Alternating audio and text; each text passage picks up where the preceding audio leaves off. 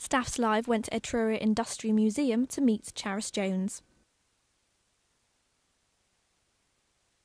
When I was doing the 3D craft design course at Staffs Uni, I did blacksmithing as one of my modules, and I really loved it, and specialised in that in my final year, and decided that that was where I wanted to go. I just love the whole immediacy of the craft and everything about it, the whole physicality and what you can make out of it.